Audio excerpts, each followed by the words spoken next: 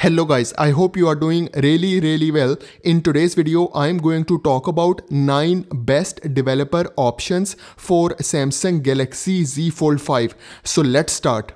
First of all, I will show you how to enable developer options. So just go into your settings and then scroll down, and here you see this option of about phone. Just select it. Once you select it, here you see this software information. Just select it, and then here you see this option of build number. So you have to tap on it 7 times. So I will just tap on it 7 times, and then it will ask me to confirm the pattern. So I will just confirm my phone pattern. And then you can see developer mode has been enabled. So once you scroll down, here you see a new developer options available. So you can select it, and here you have all developer options for your phone. The first developer option is about animation scale. So if you want to decrease the animation speed and want to use the phone more faster, you can enable this option. So just go into your settings and then scroll down and just select this developer options. Now inside the developer options, just scroll down and you will see an option of input. So I will just show you the input option. So if you scroll down more, so here is the input.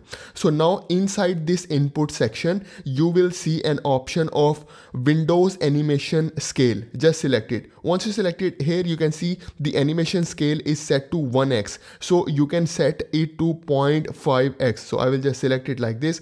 Then the second option over here is transition animation scale. Select it, and here you can also set it to animation scale 0.5x. Same way you can do it for animator duration scale. You can set it to animation scale 0.5x. So these 3 animation scale you just set. Now you will see a huge difference in your phone speed, and you can open apps more faster. You can switch between different apps more faster. The next feature is about enabling refresh rate. So just go inside the settings and then scroll down and select this developer options. Once you select it, inside developer options, just scroll down and you will see an option of show refresh rate. So here is the option of show refresh rate. Just enable it. Once you enable it, here on this corner you can see the refresh rate of your phone. So if I perform any function, you can see it is showing 120, and if I don't do anything, it will go to 24. So if you want to set it to 60 Hz, you can also do it. Just go inside the settings, go to display, and then select this option of motion smoothness. So currently it is set to adaptive, which is 120 Hz. So if you set it to standard, it will be 60 Hz, and you can apply it, and it will also show you on your phone. So here you can see it is showing me 60 Hz refresh rate. The next setting is about sensors off. If I bring down this quick panel, here you see a new option of sensors off. If I just select it, and now if I try to turn on my phone camera, it will not allow me to open my camera, and it says security policy prevents use of camera. So how to enable this setting? Just go inside the settings and then select this developer options. Inside the developer options, you will see an option of quick setting developer tiles. Just select it. Once you select it, here you see this option of sensors off. So if you want to enable it, you can just enable it from here. The next feature is about running services. So if you want to see which apps are running in the background, you can use this option. Just go inside the settings and then scroll down and select developer options. Inside the developer options, you will see an option of running services. Just select it. Once you select it, here you see all the apps that are running in the background.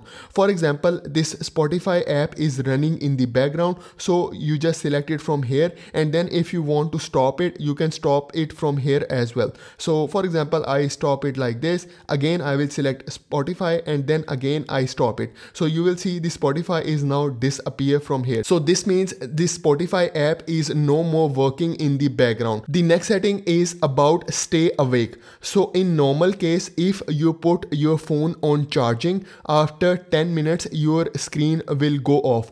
But if you want to stay awake permanently, you can use this option. Just go to the settings and then select developer options, and here you see this option of stay awake. Okay, and you can enable it from here, so your screen will never sleep while charging. The next setting is about mobile data always active.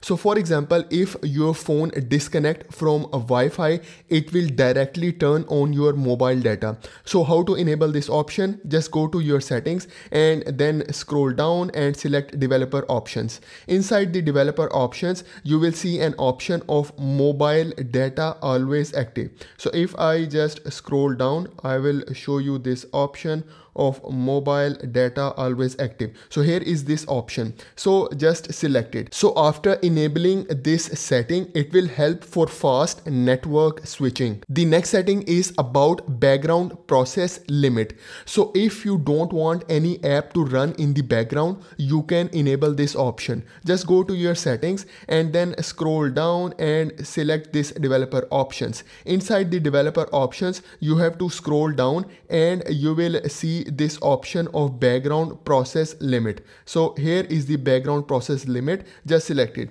Once you select it, here you can see it is currently set to standard limit, but if you want, you can set it to no background processes. So once you select no background processes, so no app will run in the background. The next setting is about default USB configuration.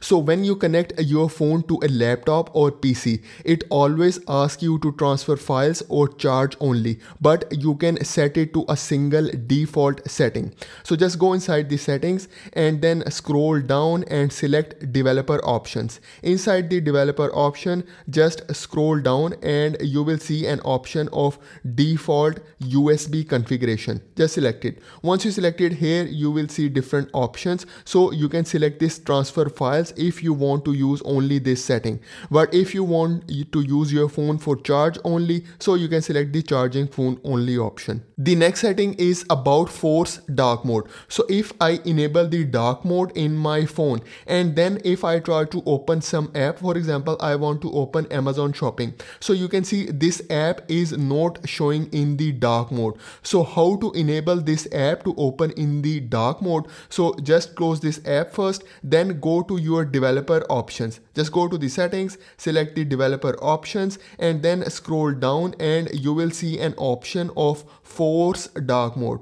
So here is the force dark mode option. So just enable it. Once you enable it, and now if you try to open this app, so now this app will show you in the dark mode. So here you can see now this app is available in the dark mode. So you can enable this setting for your force dark mode. So guys, this is for today's video. Please like this video and please subscribe to my channel. Thank you very much.